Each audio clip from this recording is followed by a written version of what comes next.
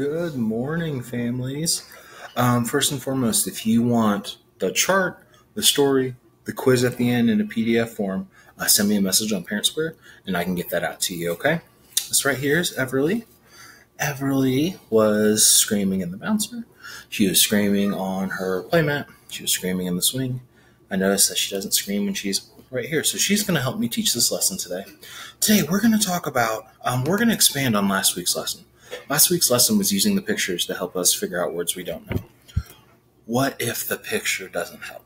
Okay? If the picture doesn't help, the next strategy we need to go to is something we call stretchy snake. Okay? Stretching the sounds out of those letters and mushing them together to make words. Okay? So stretchy snake, what the chart says is slowly stretch each letter sound to make the word. Like this right here. SH is going to say sh, sh.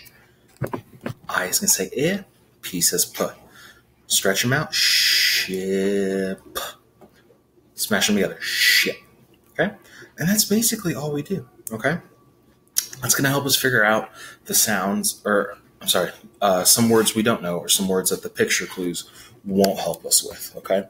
So, today we're going to read about something that, with it being springtime, with lots of rain and the temperature changing, something we might see on the sidewalk outside our house. And that is earthworms, okay? Earthworms. Today we're going to read all about earthworms. The story is written by Mary Ann Marazzi, okay? All about earthworms. Earthworms are, let's stretch some sounds out here. Amazing.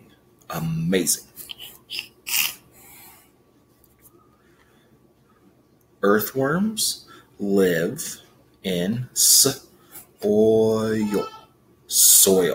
Okay? Most earthworms are small.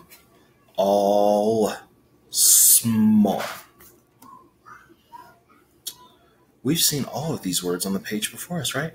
Earthworms live in soil. Some earthworms are big, right? Once again, some more words we've already seen. Earthworms live in soil. Most earthworms are brown.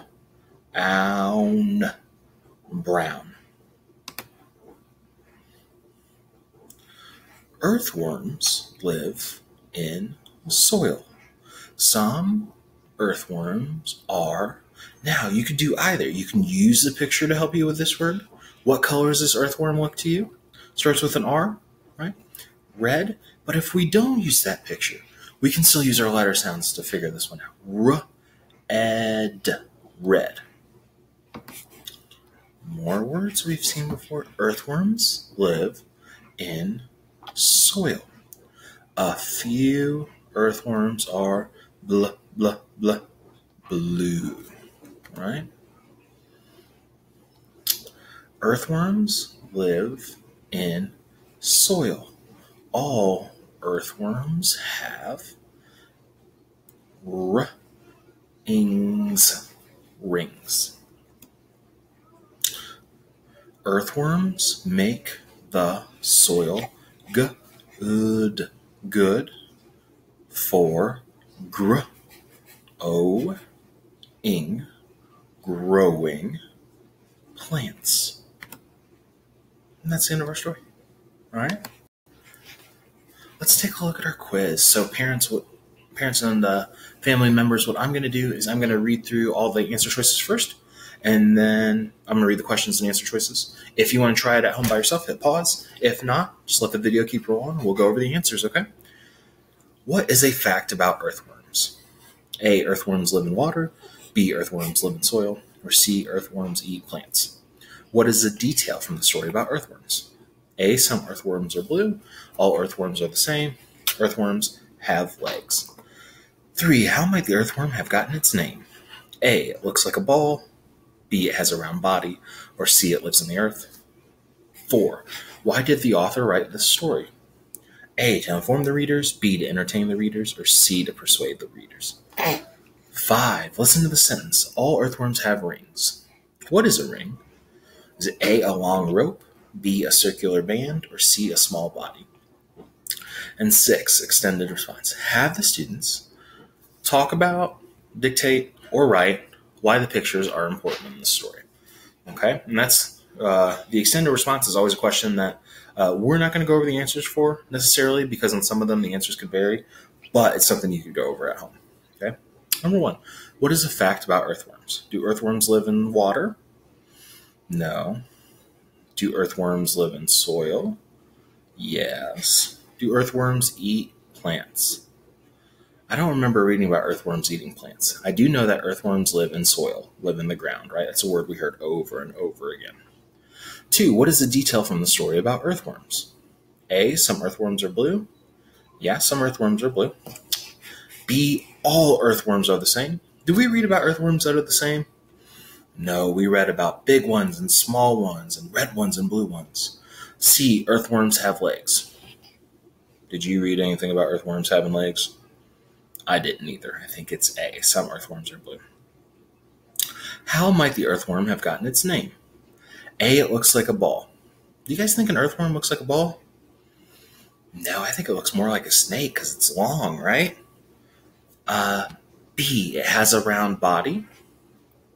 It does have a circular body. Let's read that last choice anyway. C, it lives in the earth. I think that's how earthworms got their name, because earthworms live in the earth, right? In the dirt, in the soil. Why did the author write this story?